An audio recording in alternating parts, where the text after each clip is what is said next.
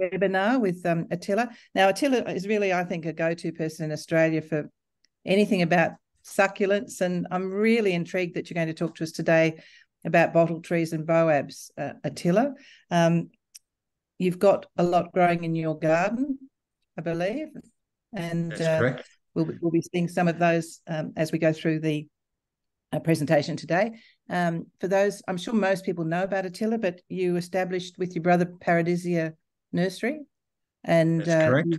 You've made the most wonderful collection. And I really found your work on the Australian succulents, which we're going to talk about, I guess, a little bit with these bottle trees, but also in the next webinar next week with your edible ones.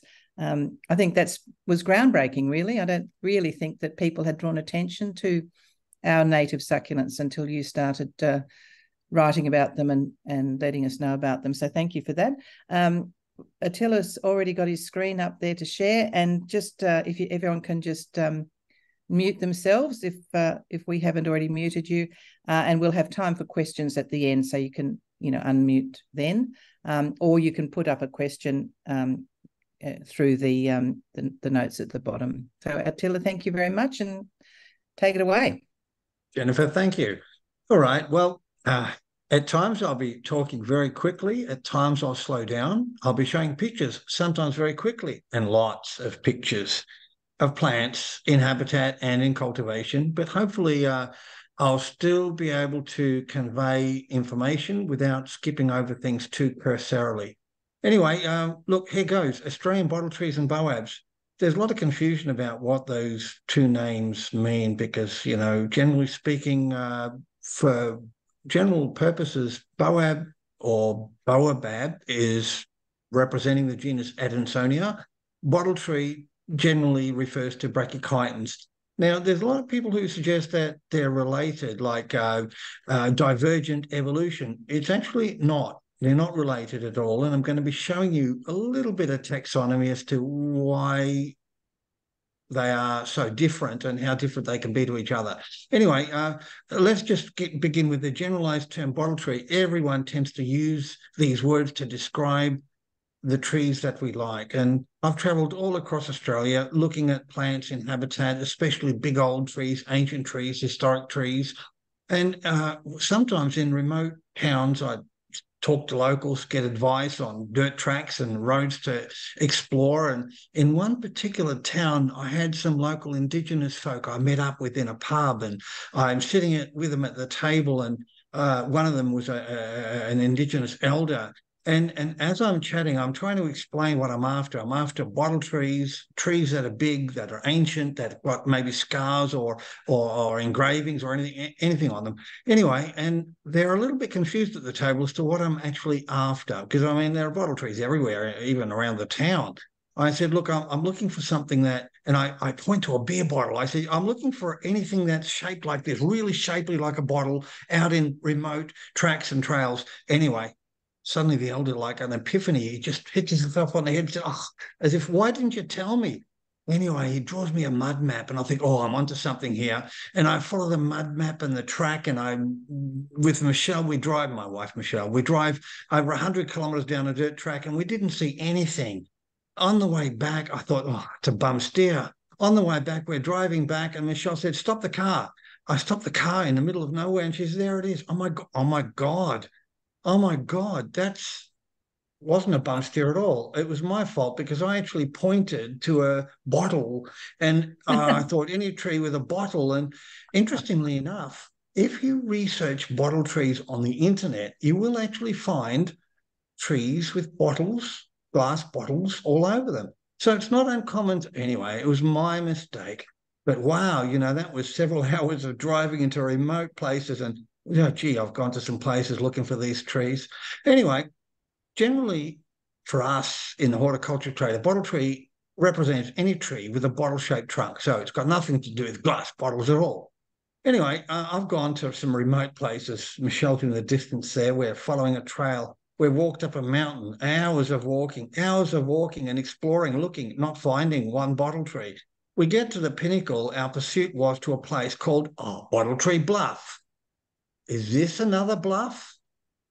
we looked. There's Michele over there to the right, looking over the balcony, looking and finding nothing, no sign of a bottle tree anywhere. Well, that's the bluff up top there, and there's no sign looking backing across. Where on earth are the bottle trees? I mean, it says bottle tree bluff. Is it a bluff like the Indigenous story we got from the pub? Anyway, I couldn't find anything. I found orchids and succulents and other things, and looking across the plain, there was no sign of any bottle tree. I'm not that foresighted with spotting these things, but I couldn't see a single bottle tree. Anyway, how disappointing. Now, a little bit of science regarding bottle trees. Bottle trees, that name is used for many tree species around the world, including these more well-known examples. In Madagascar, there are numerous Adansonia and a genus called Moringa. Also in South America, there are various Sheba, Carisia, the old name, and also I think called Cavanalesia, which looks exactly like a brachychiton, exactly. This is one of our favorites. It's from South America, from the Amazon. There's Michele. It's called, this is in our garden. This is Michele's photograph of a Carisia or Sheba. It's huge. And those thorns grow bigger and bigger and bigger at the base. Each year they get larger. Look at that. Oh. Now, in Africa, there's also Adansonia digitata and Pachypodium lei. They call them bottle trees over there. So bottle trees are everywhere. But in Australia, we actually have two dominant representatives of what's referred to as a bottle tree, the Adansonia gregorii. It's had a name change, but I still use gregorii, and Brachychiton rupestris. But a lot of people aren't aware that Australia has 3 more bottle tree species, 2 of which are rare, restricted in distribution, hence they are hardly known outside scientific circles. One is fairly well known, Brachychiton australis, but this is known by very few people, Brachychiton compactus. And as the name implies, compactus, it's a short, stumpy, broad, it's a bottle tree. And then there's Brachychiton horseri, which was found in recent years in a housing estate. And there's only a few specimens found to exist, and that's all that is known. It's now been spread across the country with grafting and cuttings and seed, but it's extremely rare. Anyway, back to the 2 genera, Adansonia and Brachychiton. These are both Australian, but Adansonia is interesting because it evolved elsewhere on another continent and is generally a recent introduction to the Australian continent, whereas Brachychiton evolved here. So it's actually called convergent evolution, not divergent evolution. But there's the common names again. Sometimes I'll cross over between the 2 of them. Now, that's where Adansonia has migrated into Australia many, many thousands, tens of thousands of years ago, and it's spreading across the northwest. Brachychiton, on the other hand, is widespread across the continent and evolved here. So they've come from different places. Now, this is a typical scene with Adansonia, and there's the name, Adansonia gregorii. Now, some people say this is bigger of the 2. The bottle tree, the Queensland bottle tree, is not as large, yet here the Queensland bottle tree is as large. So there are some specimens that are larger than, in fact, many of the Adansonia. Now, Brachychiton rupestris, there's the name, bottom left there, you can see it. Interestingly, the comparison between Adansonia and Brachychiton is so contrasting, it's not often you can get 2 plants and examples to compare so you can see the differences. But let me explain some things. Here, there's the fruit of the Adansonia, the flower of the Adansonia. Now, they're so unusual because what you've got is the Adansonia flower in a cross-section. You've got these sepals turned back, you've got the petals, large petals, and you've got the male parts poking out, and also the female receptor here. Now, that's an Adansonia flower. Let's compare that with a Brachychiton flower. Firstly, I don't see any sepals. These aren't, in fact, petals. These are called petaloids, where the petals and the sepals are merged into one single structure. Inside, I can't see any male part extending or female parts at all. So, again, sepals, petals, male parts, female parts. It's so different to a Brachychiton. It's like they're cheese and chalk, though they're not closely related. Looking into the Brachychiton flower, there is something inside the flower. Of course, there's the reproductive parts, but what are we looking at there? Well, I've got the ovaries, the green part, female receptor, I believe, but there's no male parts. the flower is monoecious. That's a term describing a plant where the flowers are either male, or totally female. The trees could be either, and at times both, but is that male or female? It's still a brachychiton, same species, but I can't see the ovaries, so that's probably a male. That's definitely a male. There's no sign of ovaries at the base of the flower, but that doesn't look like anthers with pollen. That looks like, so it's rather confusing, but these are brachychiton flowers. All of these are of the one species, but just variation within the species. But looking at them, I can say male, male. Oh, that's a female. Oh, there's the ovaries. That's a male, and they're all males too. So a plant could have nothing but male flowers or nothing but female flowers. Now, Adansonia again, you've got a single fruit, big single flower, these petals. The fruit of an Adansonia, when it falls from a tree, single big egg-shaped structure, it's kind of brittle. When it hits the ground, it often shatters, and inside the seeds will then fall out. This is the African Adansonia to compare. Now, brachychitons, on the other hand, there's a lot of what appear to be fruit hanging in a tree, but I wouldn't want to suggest trying to count them, because whatever you're going to try and suggest, if you were to try and count them, is you'd be wrong. Here, I could ask you, how many fruit are hanging here? The answer is you're wrong. There isn't 3 fruit hanging here. Yeah, there are 3 pods, but let's not get too confusing at this stage. Let's just, there's Brachychiton rupestris. They're the seed pods. And here is a mixture of pods. The Adansonia genus is represented on the top row. Below that line, all of these are brachychitons, different species of brachychitons. But to explain the major difference between the fruit is as follows. In a brachychiton, you've got, this is a female flower, you've got the ovary, 3 parts, 1, 2, 3, 4, 5. What typifies a brachychiton is there are 5 segments to the ovary, 5 ovaries that are joined at the base. Now, those 5 ovaries are very important because when the flower, that's the perianth, the old flower, and the old petaloids, they've curled back. So all the old flower remains. But from the center of the flower, the ovaries have extended. And only 4 of the ovaries have matured or been pollinated. So it's interesting. Oh, sorry. What have I done there? You've got here, there's the petaloids, the old flower, an old flower. You can still see the remains of the flower. And, I'm sorry, I've skipped it. I'm on a new computer and it's just responding a bit out of order for me. Now, you've got here 1, 2, 3, 4, 5. 5 segments, like in an orange, the 5 segments of an orange. With an orange, it's a single fruit, an orange. Well, this is a single fruit with the 5 ovaries all being fertilized. And here you can see the ovaries are now bled out. Each of these segments of the fruit are called follicles.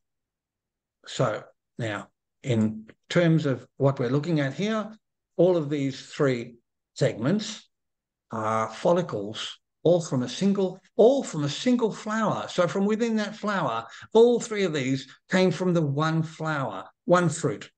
These are brachychitons, but in this case, only 1 ovary was fertilized. Then you can see a single large fruit. Here you can see the same species, and with the old perianth and old flower, 1, 2, 3, 4, 5 ovaries. Only 3 got fertilized in this occasion, but you can clearly see the point I'm making, that these follicles or segments are all part of a single fruit from a single small flower. So now you can appreciate better. Adansonia are totally different in having a singular fruit, large, as opposed to these segmented fruit. And all of these came from a single flower. So understanding brachychitons now, they're so different to Adansonia. And here you've got a cluster of flowers. Brachychitons always produce flowers in clusters, whereas Adansonia, every branch can only have 1 flower and 1 fruit hanging from the tree. Now, leaf morphology comparisons. Adansonia, after the dicot leaves, juvenile, when it reaches 30 centimeters high, the leaves are palmate. Now, those leaves, when they're 1 meter high, 2 meters high, 3 meters high, the leaves don't change. They're the same. Even as an adult tree, they're the same. But brachychitons, they're different. They're morphologically so diverse and interesting. The top row represents Brachychiton discolor. All that top row is just the one species at varying stages throughout its life. It's almost like 1 year, 2 year, 3 to 5 year. And up here, you've got 10, 20-year-old trees. So the plant has actually changed shape. Now, it's so dimorphically interesting. Scientists, when they first encountered this species and gave it a name, this particular one was given a totally different species name to this tree, because they didn't understand at the time that that was just the juvenile morphology of how complicated. Now, this is the row. This row here represents Brachychiton populneus. Quite a common, but there are two genetic variations of the western arid subspecies and the East Coast subspecies. Now, this row here represents Brachychiton rupestris at varying stages from juvenile to mature leaves. And this represents Brachychiton compactus, a beautiful species. But anyway, I've been doing work with Brachychitons now for about 40 years. And these are all plants grown in our garden. We've got a 1 acre garden and we do experiments. And this is an example of some of the comparative work we're doing with trying to sort out some of the confusion between these species. This is something quite obvious. This is called the broadleaf bottle tree, and this is called the narrow-leaf bottle tree. Well, that's nice and easy, isn't it? But even within the one species, these are two trees, left and right, one on the right, one on the left. These are both seed of the same species, collected from the same tree. But that's how genetically variable the species can be with its leaf morphology. Isn't it interesting? So it's nothing like an Adansonia. Now, this is typifying how a Brachychiton rupestris would grow. This leaf here is the juvenile leaf morphology within a 1 year, 2-year-old seedling. Second, third, and fourth and fifth year, you've got this stage, progressing to this stage, to this stage. And finally, this small leaf here, this is only the twisting of this leaf. This is what's considered a mature tree. So when people ask me for advice on how long before my bottle tree produces flowers or develops a big bottle, well, I ask people, well, how long is a piece of string? But you can actually tell by looking at the leaf morphology as to what level of maturity the tree's at, whether it's 2 meters tall or 10 meters tall. If the leaves are like this, it's mature enough to flower. So you can actually interpret a plant by looking at its leaves. Adansonia, on the other hand, the leaves never change, whether they're juvenile or adult. After the bean leaves, the first two dicots, all the leaves stay the same. Now, I love trees. Trees. I love trees. Most people actually love trees. But you know, gardeners are scared of trees. They're scared of planting them. I mean, we'd like admiring trees. Trees have lots of virtues. Everyone loves a tree. Perhaps not when they're shedding in your garden, but people do like trees. But when trees get large, they become a threat. They're threatening. They're threatening to our houses, to our livelihood, to our health. But you know, I love trees, big trees, the creatures that live under them or in them and associate with them. Grand trees have incredible stories to tell and are admired by everybody. But when you get branches, huge trees have huge problems. And most Australians don't like, and councils and governments don't like to plant huge trees in public places.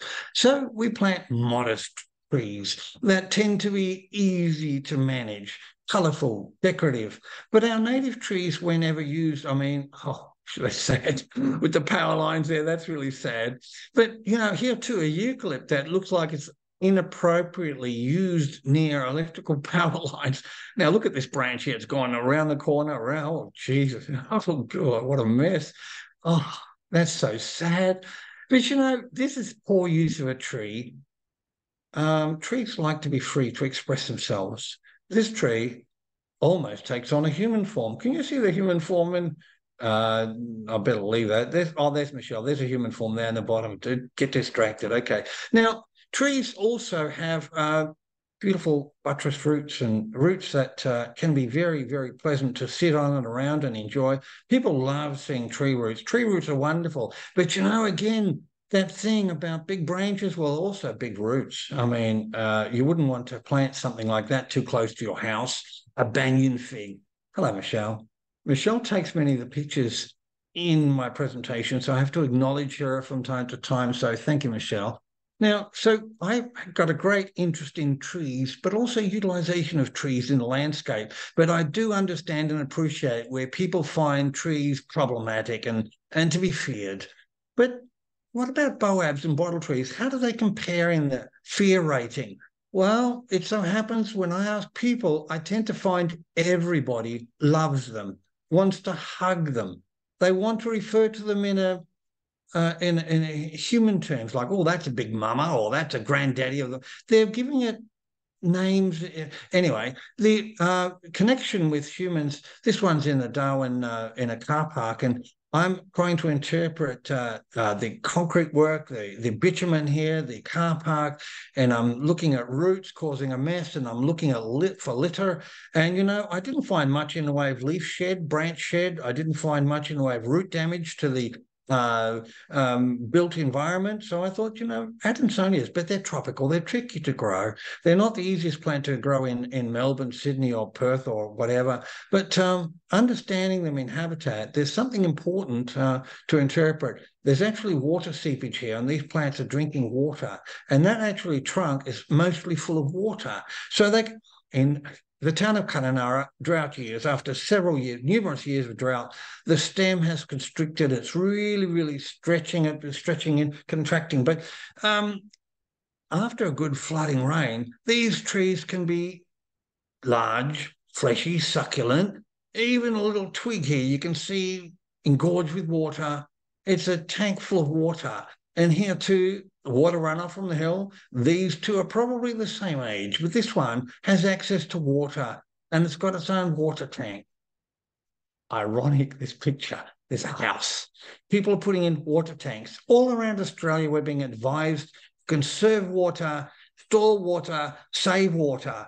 But what we're not acknowledging is that these trees have their own reserves of water, can be used to eat and drink, but the very fact that our association with putting in water tanks all across Australia is parallel with our interest in planting trees that have massive swollen trunks full of water as well. So there's just a bit of an irony there, but anyway. Now, property values in Australia, I can state categorically that there's no question massive specimens of native bottle trees and Boabs add more land value increases to properties on resale value. Like, can you imagine what a property might go for if it's got something like this in the front yard? In value, I don't know of any native plant in Australia that could possibly add so much value to a property as what one of these trees could. Now, this tree might be 100 or more years old, 200, could even be. And look at all the branches that might fall, hardly any. Can it blow over in the wind? Hardly at all. So really, it's not acknowledged for all its wonderful attributes, but more and more people are starting to appreciate not only their utilization in public spaces, but also too that they can be grown with succulents like adeniums, and they can store water. And I'll say goodbye to Adansonia. Let's look at brachychitons. Obviously, the bright red, startling red brachychiton astrofolius. Now, there's one in flower. There's one that's not in flower. Now, they're the same age. This one's bigger than this one. Why is this one flowering and this one not? Well, they're fickle. Fickle, just like all brachychitons, genetically variable, and within the same species, it can be, but they're really exciting. And here's one where it's flowering on one side, but not on the other. Why? There's a reason, but I haven't got time. Terry Raffy, I'll introduce him. There's Brachychiton astrofolius, the same as those with the flowers I showed. Terry Raffy has been breeding and developing brachychitons, hybrids, grafting them for decades. He's one of Australia's leading experts on the topic, and he developed a lot of hybrids. This particular one is called Profusion because there's such flowering I've never seen on a brachychiton. It was bred, its parentage comes from this tiny species called Bidwillii, Brachychiton bidwillii. There it is in habitat, and it flowers even smaller, and it flowers for many months of the year. And it was breeding parent, and I got some seed and put it down, and within 3 months from planting the seed, I had my first flower. I thought, wow, from a brachychiton, the first flower at 3 months. Wow. Now, another parent used in breeding is Brachychiton discolor. This one is the Terry Rather uses this extensively because it flowers heavily most years. It's not a hard plant to grow at all. Brachychiton discolor, it's got a funny name, discolor. It reads like it should be spelt differently, but that's the correct spelling. I often have a joke with people, it's discolor, not that color, because it can be variable. This is all the same species, but there's some variation. I particularly like this one. It's beautiful. But Brachychiton discolor, it has huge fruit and large seed, edible seed as well. And when trees do flower, they often drop to the ground once they've expired and they fall and sit littering lawns. And at times it can be quite untidy, but I find it's quite a visual sight to see the ground carpeted in the flowers. And the flowers don't seem to shrivel up each day. They last for some days on the ground. But you can see brown ones there. So they've been falling for weeks and weeks, if not months. And, they're actually a delight to see on a lawn like this. I mean, how often would you have a lawn that's just covered in flowers and they're falling throughout the summer months? It's just a wonderful sight. But, I notice when they get near the path, some of them, because they're fleshy, the flowers, they can be slippery. And here's a location where they're occasionally swept off the path because they're a bit of a nuisance. But I notice the way they're falling into other bushes and shrubs. This is the Geelong Botanic Gardens, and a young couple, Asian couple, walking along, and they saw this bush in flower and they took pictures of its flowers. I thought, wow. And I noticed something. The way the flowers have been falling from the tree, they fall in a fashion or a manner by which the lower part, the heavy part, falls first, and it falls in a manner that it just sits perfectly positioned, and the flowers are still open. And so when they're open like that, the pollen is still available to be used by bees, even with the flowers sitting on the ground for days on end. And I noticed something, a benefit. If you take these flowers into the house, even without water, they will last for a day off you. And if you're worried and got guests coming and you need them to last longer, put them in the fridge. But these will sit in a plate or a decoration, or put them on a cake, and even near your computer. You won't need water in the vase. So these flowers, who appreciates all these virtues for these plants? Another important one. This is an image taken in the middle of summer, and there's a towering eucalypt, huge eucalypt on the left-hand side. To the right of it, Brachychiton discolor. Notice it's not as big, it's not as dangerous, but providing better shade through summer. Being deciduous, it will shed its leaves, allowing light in. What a wonderful virtue. Now, another species, Brachychiton popularneus, it's a town in South Australia, and they've extensively used them as street plantings, this species, popularneus. And the one on the right's got a beautiful trunk on it, and Michelle's gathering the seed. Yeah, that's worth getting seed off that one, of course. There's its leaves. Brachychiton popularneus. It's quite popular. It's very popular with farmers. Farmers absolutely love it. There's Michele photographing. It's a variable species. It's got flowers that aren't very large, but just quite interesting. Farmers love it because this is habitat. There's eucalypts. It's a dry year, drought year. Yeah, the grass is dry. The farmers are stressed and they're trying to feed their livestock. And what's this in the foreground that looks as happy as Larry? Well, that's Brachychiton popularneus. Now, this isn't how they should grow. It's actually not exactly natural. These have been cut and cut and cut. See below the branches sprinkling the ground. The farmer will cut the branches off with a chainsaw and feed them to his livestock, which are really thirsty and hungry. So, yes, they need to feed and keep the livestock alive, but look at the landscape. See, the eucalypts are stressing even in the background. You look at the colour, and yet these brachychitons, they have deep roots, just like the well. They can look after themselves with, through drought years. But the fact that you can cut the branches off again and again, what does it mean to gardeners? Because if you've ever wondered about what and how much you can prune brachychiton, this indicates that they can take quite severe pruning and still bounce back. But the farmer will keep chainsawing off the branches until there's almost nothing left. Oh, look at this poor tree here. Gosh, 2 trees. Where are all the branches? And yet still it lives on. What cruelty to plants. Farmers love this species because it provides important moisture and nutrients to cows if there's nothing else to eat. Now, I wonder also, besides pruning, these have never been pruned, I look at the shape and the balance, and I look at the concrete and the bitumen, and I think, what litter, what falls? Oh, the fruit falls, yes, but I don't see too much in the way of good for roundabouts, low maintenance, and no branches are going to fall that are really a problem. In habitat, they also look very neat and tidy. There's 1, 2, 3, 4 trees looking quite balanced.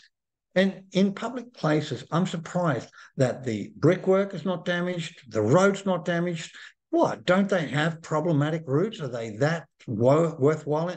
Even here in a footpath situation, there's a little bit of distortion having to be repaired. But generally speaking, these are massive trees already in such narrow space, and yet they're hardly causing it. This tree's never been pruned. Is that the natural shape? How wonderful under power lines. Here's a garden centre. You can go inside. I did. I had a look at the plants, all sorts of things, including natives, but there were no brachychitons. Underappreciated. Do you know the best garden value in all of Australia happens to be Brachychiton rupestris? Do you know it's the only tree, the only Australian tree that's growing in every capital city botanic gardens. So I'm saying in Darwin, I visited and seen this species.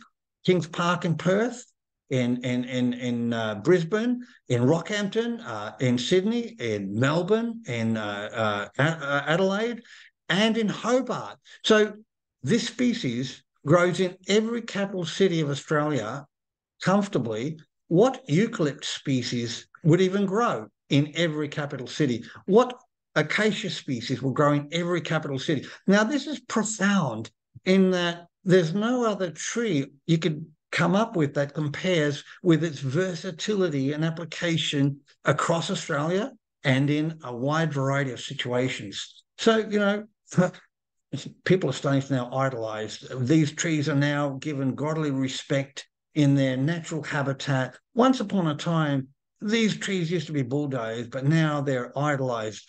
And it's always to do with the trunk that's absolutely appreciated. It almost looks like hips, the contoured shape of them. And here we've got a garden where someone has watered the lawn, and this person next door hasn't watered his lawn. You notice this brachychiton has got lush vegetation, so it's really enjoying the watering from the lawn watering. And here you've got here this situation where there's Brachychiton rupestris in habitat. There's eucalypts all around. Now, it not only grows naturally short and bushy, it's able to retain a lush green look for much of the year, with or without water. Now, governments are now regarding the tree highly, and you'll notice this significant environmental area, the symbol of a bottle tree. Once they were considered of low regard, now they're considered with such high regard, it's extraordinary. Now, on the right here, you've got a Brachychiton rupestris in typical habitat, but if there were to be a grass fire or a forest fire of any kind, all of these plants could be almost destroyed. But if you notice, the recovery from this Brachychiton indicates that it survived the fire better than any other plant. It recovered quicker. Why? Because it's full of water. It's got its own reserves. This grassland was burnt, and that red colour is new vegetation, new growth on the rupestris, and this rupestris was on the edge of it and only got partly burnt. But they recover and respond better after fire than most plants you can think of. That's the typical new growth of a brachychiton, turning from red then to green. Now, some brachychitons survived Victoria's bushfires in places where eucalyptus did not. Cherry Rathi, in the magazine, Growing Australian, it's a journal of Australian Plant Society, there's the specs. So, you know, these are sorts of things about brachychitons and Adansonia that people don't fully understand or appreciate. And I wonder, because in this presentation, there are at least 20 20 significant points of interest regarding these plants being utilised more so by gardeners, landscapers, the nursery industry. Those 20 points that I refer to are significant enough, and yet if you look on the internet or you look in most books, none of this information you'll find out there. It's just not available. So, anyway, driving through Queensland, this is typical habitat. There's no grass. The kangaroos, everything's been eaten to the ground.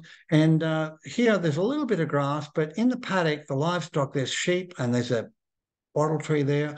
And under the bottle tree in the shade, that's where the sheep were sitting in the deep shade. And I thought, gee, the shade of that Brachychiton rupestris on a hot sunny day. It was so hot. I've given them a bit of a scare, but they went back after. I was standing under a eucalypt and I thought, gee, they wouldn't sit here, would they? The sheep wouldn't sit here. No, they like the shade next to the bottle tree trunk. And I noticed there's a deep sense of shade and coolness. There's a psychological thing. I don't know what it is, but these trees, when I was near the car and I'm taking pictures and whatever, I noticed Michele had to get out of the car. It was just too hot sitting in the car, even with the window open. She stood under this tree here and the shade was so deep. She said, you've got to come over and stand here. I was surprised how remarkable the shade was and the effect it had upon me. There are various trees, native trees. Look at the shade under these trees. And here, look how deep the shade is. Look how deep the shade is. I put my head underneath and looked into the tree. It was 35 degrees Celsius. It was hot. I put my head in the tree and what it was. The birds knew where to go. Oh, hello. In fact, I was surprised how important these trees could be for all manner of wildlife. Brachychitons are extraordinary at attracting. This is in our garden. And we've had them, tailed emperors. They're common in Queensland, but they're not common in Melbourne. But goodness gracious me, the brachychitons that I've seen attract wildlife. Now, changing topic for a minute, I'm near the Victoria New South Wales border.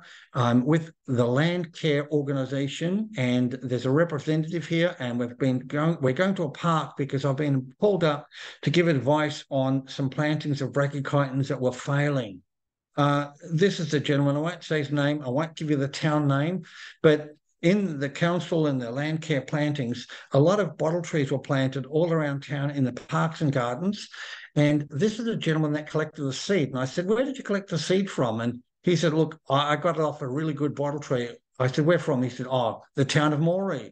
In Moree, there's a park and there's all these different kinds of brachychitons, and there was one bottle tree right amongst all the other brachychitons, and it had these fruit and seed. I collected the seed myself, but none of the trees I'm growing are going to grow into a bottle tree. What's the story? Why are my trees not developing a bottle trunk? So that's why I was up there having a look. So I had a good study of the plants, and even in his garden, he's got them growing, and they're quite large, but I had a good look at the leaves and the stem, and I thought, that's interesting. I can see something there now. That actually looks like a hybrid. And I said, were there other brachychitons nearby or next to it that weren't bottle trees? He said, yeah, there were quite a few other brachychitons. I said, well, brachychitons are well known. They're renowned for hybridizing with the other species. So what you have here is you've collected seeds that are developing into hybrids. And all the trees, even though they're tall trees, there's no indication whatsoever that the stems will swell. These are already flowering. They've already produced fruit. Nothing on them indicates the bottling of the trunk. He was so disappointed. He works for land care, and he's brought, and they've planted so many of these trees all over the place, but none of them are developing trunks. Now, there's Michele next to a Brachychiton rupestris, and it's huge. This is in habitat. I don't collect seeds off tall trees. I like to collect seeds off short trees. The shorter the tree, the better the potential of it developing into a short, stout trunk. Of course, you can prune the trees into shape, but there is the advantage of having good genetic stock to produce the best trees with the best trunks. It's not always easy peasy, just prune them and whatever. Now, there's lots I can discuss. I'm only touching on a few value points. This brachychiton has got a problem. You can see there's a split that's not going to get any better. It has to be dealt with. And there's issues like cracking and where trunks and branches have been cut away. The issues, I don't have time. This is a planting done north of Sydney at Gosford, and these plants are going to die. All these trees are going to die. They're dug from habitat, they're planted here, but they're going to die. In Sydney, iconic tree, iconic site, Sydney Botanic Gardens. This tree is leaning and it's going to fall and it's going to die. It's gone. So not all brachychitons are easy. Not everything about growing them is easy. But let me tell you, collecting the seed is easy. You've got to watch out for those spiky hairs because they irritate your eyes and skin. But once you get the hang of it, and some species of brachychiton produce seed as big as corn, and it can be eaten and used like corn. Also, it can be used to make an alternative drink like coffee. But also, I've been collecting seed and doing this for decades now. You can see quite large on the left-hand side. And I also grow them I've been growing and selling this species for thousands and thousands of plants over the years. These are pulled out of our vegetable garden. And what I do is I often do it and give demonstrations. These are people from the Cranbourne Botanic Gardens, the staff there, and I'm demonstrating. I'll often do this to show people how enjoyable these plants could be when you pull them out of the ground as a vegetable from the vegetable garden. And here I'm showing how I've eaten these before and put them back in the ground, and they'll regrow the roots every year or two. So here I'm cutting it, and you can see peeling it, and after peeling it, they're all having a taste and they're quite excited. You can see I've peeled back the skin. I haven't washed it or anything, and it looks white like a vegetable, like a potato, like peeling back a banana. And oh, so much fun they had. But here's a little one, and it's the smaller they are and the fresher and the best. I mean, if you grow them like you do your vegetables, they'll grow rapidly. And if they're sweet and crisp and crunchy like an apple, you've got to get them at the just that right stage. But notice here, this is the same plant that I ate in the previous slide, but you can see where the cut mark was with a knife. And even after I've cut off the root and having eaten it, I've planted it back and it's regrown new roots. And eventually, oh, look at that. Even without the roots, you cut them off and put them into pots and torture them. They seem to respond very well to torture. Look at that. Look at the root damage. The excavator's absolutely done some damage to those roots. The tree's going to have hardly anything. Oh, it won't have anything to function with for quite some time, but still the trees survive and put up with extreme conditions. Extraordinary. Now, this is Rudolf Schultz. He had the largest plantation in Australia, and he's been growing and selling and dispatching these around Australia. And most botanic gardens in Australia have trees that have been originated from Rudolf Schultz. That's Rudolf Schultz at the left.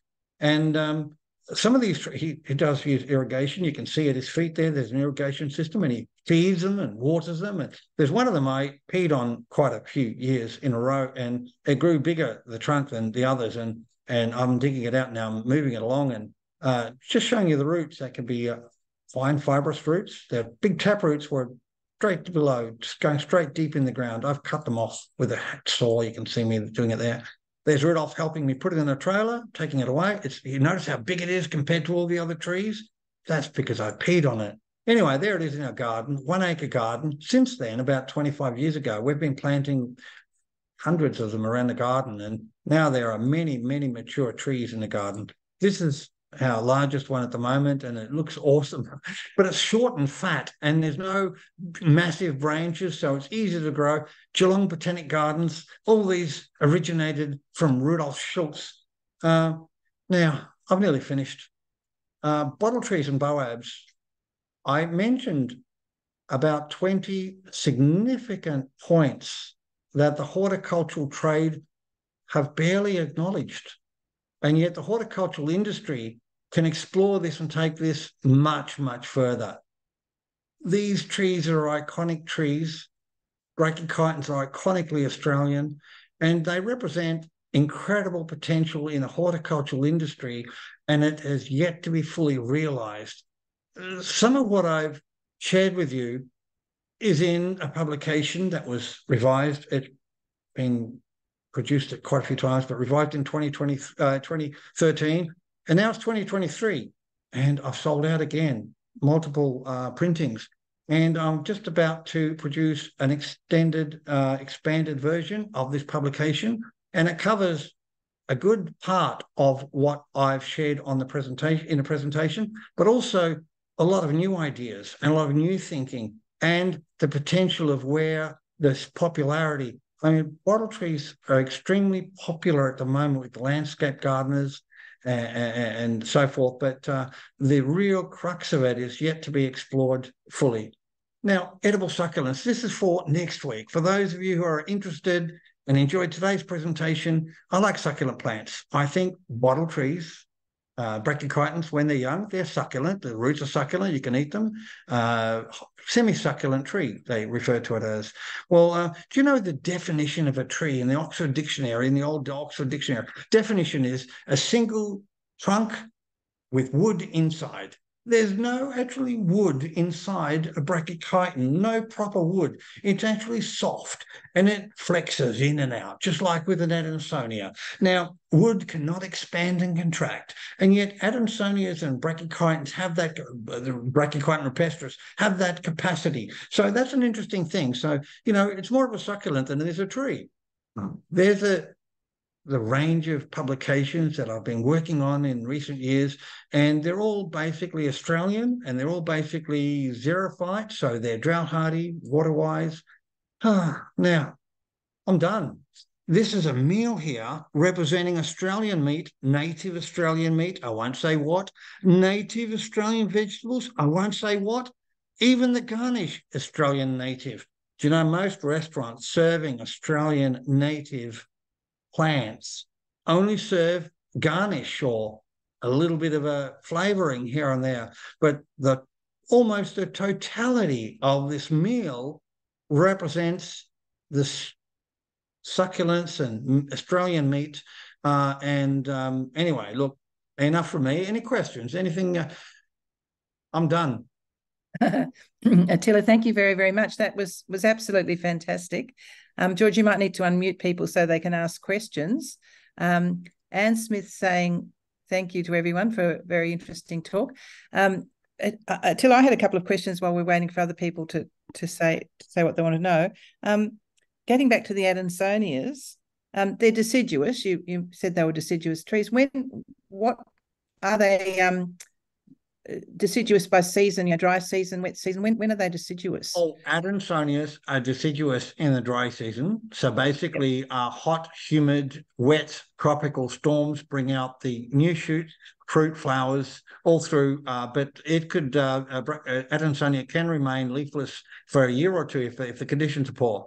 Right, I thought that might be the case. And you said that they've really kind of migrated to Australia, and they're coming in through that top left-hand corner. Where have they actually, do you think they're... Adansonia have their heartland in Madagascar, then across to Africa. Madagascar has about 8 species of Adansonia. Africa has 2 species, and then all across even towards India. So, the fruit of an Adansonia is a large, like a coconut, and it has a hollow space, an air cavity, and it's buoyant in water. So it will actually float on ocean currents and also down rivers. So in the river systems of the northwest, these fruit actually are more Adansonia gregorii is associated closely with the river systems of the northwest of Australia. Right.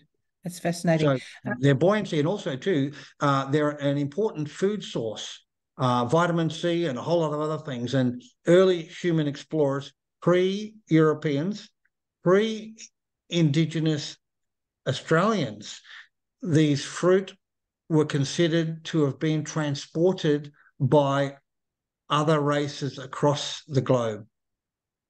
So they could have been brought here because the ships scientists state that have come to Australia pre-Europeans have come to the northwest of the continent. They could have brought with them food supplies on their boats or canoes or whatever they used. That's amazing. Judy Horton wants to know if the bottle trees would be less likely to develop a swollen trunk where there's plenty of water? No, water actually will make the stems expand more than normal. Okay. So when they're dry, they contract. All right, because I've got one, Attila, that I planted. It's about 40 years old. And it hasn't developed much of a trunk. And I've always wondered if it's because it gets too much water, but obviously you don't agree. So it just must be a genetic variation. It could be that it's a hybrid. It is well known that the distribution range of Brachychiton rupestris is primarily Queensland. New South Wales primarily has the species Brachychiton populineus. Where the two species almost meet, they merge in a way where there was a hybrid that was given the name, because it was a common thing around the location. It's called Brachychiton turgidifolius. And turgidifolius turns out to not be a species at all, but rather an automatic hybrid that seems to be occurring between the two species. And these don't develop as broad a trunk. Okay, I might take a photo and send it to you and just see what you think. Yes, and I'll just make a very quick comment that I've also got a discolor, and I find that the fallen flowers that pick them up off the ground, always make wonderful decorations at Christmas time. You can put them on the table and they look great. Bingo, Judy, that is fantastic, because I love the utilization. When the flowers fall from the tree, it's not litter on the ground, it's a decoration. Use the decorations. My goodness. Thank you, Judy. Thanks, Judy. I've got one more question, unless anyone else wants to pop one in. Now you slid over something pretty important, Attila, about the brachychitons not always flowering all over, and you said there was a good reason for this. And I think this is something that we're often asked as horticulturists. You know, why is it that it doesn't flower some years, it partially flowers? Yep. Well, okay. That's an interesting thing that you asked me. In the images I showed, I had to be there. I was there as a consultant, and I've had questions and I've had to have a look at things. This sounds silly, but a simple thing like having a semi-trailer park next to or near a tree and have its metallic or shimmering roof shine or glare back on a hot sunny day against one side of a tree, and then because I've just seen where, in one case, a lorry parks next to a house in a particular spot that hasn't been parked there for years, and they've got a new lorry and it's nice and shiny. And I noticed where it was parked, that side of the tree had the most flowers. Right, so more light, more reflective. Light, reflective. Yeah, absolutely. I am currently doing a lot of work with Xanthorrhoea, and Xanthorrhoea, some species flower after fire. Some species flower irregardless of fire, but there are triggers like consecutive days of heat, dry, hot. Those things induce stress, and stress induces flowering. The most heavy flowering occurs in hot, dry years. With brachychitons, the same. Okay, that's great. Gabby wants to ask a question. Gabby, have you got your mic turned on? I do. Can you hear me? Yes, go away. Off you go. I mean, not go away. Thanks, Jennifer. Hi, Attila. I'm based in northern Tasmania. I do some work in landscape design, but also teach geography at University of Tasmania. And just wondering about the role of brachychitons in water-sensitive urban design, particularly with climate variability, you know, more intense rainfall, and any potential in terms of them helping get water out of our urban environments more quickly, or other environments. I showed examples where brachychitons were used in street plantings, and I'm more concerned with how they could disturb the built environment, footpath, paving, bitumen, damage, roadwork repair, and also leaf drop, branch drop, and hazards to people's health. That also extends to proximity to a house or home where the foundations could be damaged. So when you talk, you actually asked an interesting question, because you're asking about how these plants can be used to mitigate water runoff. Yep. They will use or need very little in the way of water. So they'll hold embankments, erosion embankments, and stabilize them. They're good in that regard. but they don't take up or need much water. If they're let's say you're in the Hobart Botanic Gardens where I've seen this tree growing happily, it would prefer an area where there's good drainage, so slopes. If it's a place where water collects or pools, there's only so much water they can take up once they've reached the limit, you know. So no, I don't believe they will utilize large amounts of water runoff. No. So I don't know if I've answered your question properly. I've not done enough work on how much water a brachychiton actually needs. I've got no data on that at all. Okay, yeah, I'm interested too from the perspective of in terms of lands, in terms of bank stabilization, you know, landslides, and that's around soil, you know, in terms of plasticity and how much water soil can hold. So if you do any more work in this space, I'd love to hear about it. Yeah, well, look, my presentation was merely a cursory look at all the work that I've done. I've got so much more I could have shared, but I don't have the time. I probably put too much into it already into this presentation. But look, you'll have to order the book. Yep.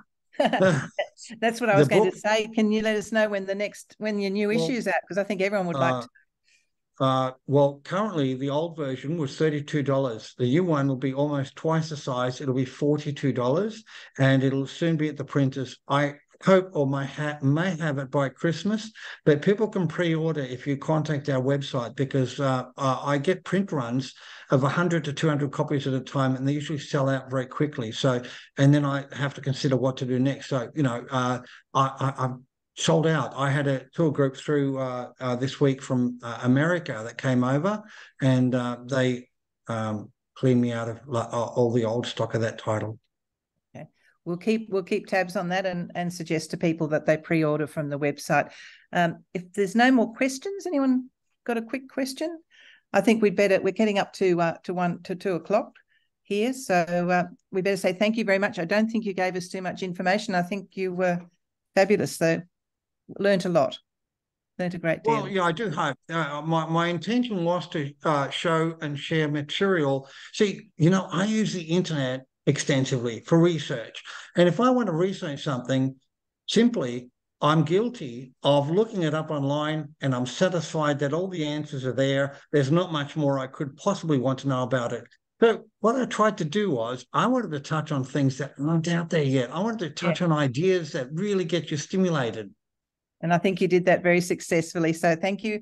And as you mentioned at the beginning, you'll be back with us next Friday talking about edible succulents. So hopefully we'll all be there again with you for lunch next week. Thank you all very much. Thank you. Bye-bye. Bye for now. Bye-bye, everyone. Thank you very much. And this will be up on our website as soon as we can get it up there. So thank you again. Bye-bye for now. Bye.